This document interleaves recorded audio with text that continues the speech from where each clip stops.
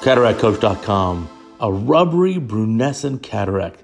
This nucleus just does not want to split. This is a case of me operating. I'm going to show you the whole video at 2x, 2 times normal speed. I want you to see some cases that are more challenging, not cherry-picked. Now look carefully at the conjunctiva.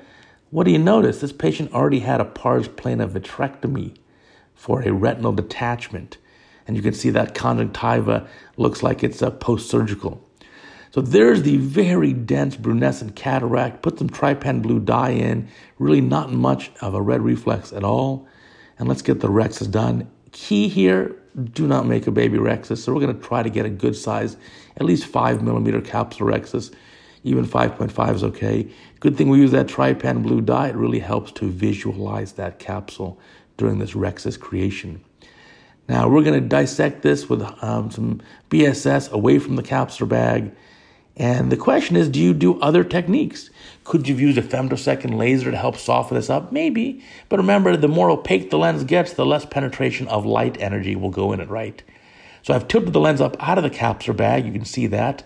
And we'll put a little extra aliquot viscoelastic there in the central cornea to protect that endothelium. Here comes a phaco probe. We're going to buzz in with a phaco probe, chopper behind it, and look at the density of this thing. I'm trapping the nucleus behind with the chopper behind and the probe in front to really kind of get into it and try to really break off pieces. And you can see the coloring of it. It is pretty brown. It's definitely brunescent. Brunescent, of course, meaning brown. And so we'll chop pieces off. They just don't want to split so easily. But we'll take our time and take off little pieces at a time. Now, some of you are saying, well, why not just use a snare technique or these loops that can help you split? You can do that too. Listen, do what makes you happy. But you got to ask yourself, is that your technique? That's what you want to do? Go for it. Many ways of doing this case. All are reasonable. I want to show you a case, though, where I'm doing it by just breaking off little chunks of the nucleus at a time, trying to keep it deeper in the bag, operating at that iris plane or below. And look what we do here. Stop and recoat the endothelium with more dispersive viscoelastic. Protect that cornea. And we'll do chop, chop, and more chop. Look at the yellow, brownish nature of that nucleus. And again, it's rubbery. I don't want to only show you these cherry-picked, beautiful, slick cases that I do here. I want to show you all the cases, including this one where I'm actually struggling a little bit. So, again, the video is at 2x normal speed, so the surgery itself took for me maybe about 10 to 11 minutes. And then this video is only about 5.5 minutes. So there's a benefit here of watching at 2x. I know if I just show you the whole video in real time, all my YouTube fans are going to watch it at 2x anyway. So again, what are we going to do again? Recoat endothelium. But this thing just doesn't want to split. Now, could I have done an MSICS technique, the manual small incision, extracting the whole nucleus? For sure, you could have done that too. In this case, we really want to do this technique. Instead, I definitely want to do phaco for this patient for a smaller incision. There is a little bit more to consider here too, because the patient has had a prior vitrectomy, and that vitrectomy was done a couple years ago. This patient just delayed treatment of the cataract due to COVID issues, and now the patient finally seeks care. So everything looks good here, taking that last bit out of the eye. Again, we also are using phaco power modulations to minimize the total energy put in the eye.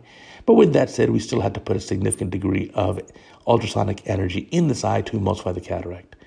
So being very cautious as we go in with the eye probe to make sure we have reasonable zonular support. Again, looking or paying attention to that rexus edge to make sure it does not move at all. And we'll be very cautious in removing this. You do remember my pearl for a post-vitrectomy eye when you're doing your lens calcs. You know, there's no anterior hyaloid face, correct? No more vitreous. So this IOL may sit a little deeper in the eye than you anticipate, so a little bit of a more posterior effective lens position, or ELP. In that regard, we're going to add a half diopter to our IOL power. So if you have calculated a 20.5 for perfect plano and a normal eye, in this eye, because of post-vitrectomy, put in a 21. So adding that half diopter to the IOL power, I think you will be very pleased with that. There's the lens going in the capsular bag. That looks great. And you can see the rexus is an appropriate size. We'll take out the remaining viscoelastic. And this eye certainly is going to have more inflammation. Now, in an eye with a cataract this dense, It's okay to have a little bit of corneal edema the next day. I anticipate this patient is going to need a week or two to achieve great vision. The vision, though, the next morning is going to be much better than it was with that brunescent cataract. So sweeping around to make sure there's no retained lens pieces, that looks great. Here comes some triamcinolone. Definitely want to quell the inflammation in this eye. A little antibiotic as well. That's moxifloxacin.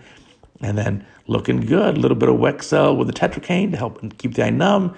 We'll do a small limbal relaxing incision for treatment of pre-existing astigmatism. And that's a beautiful case.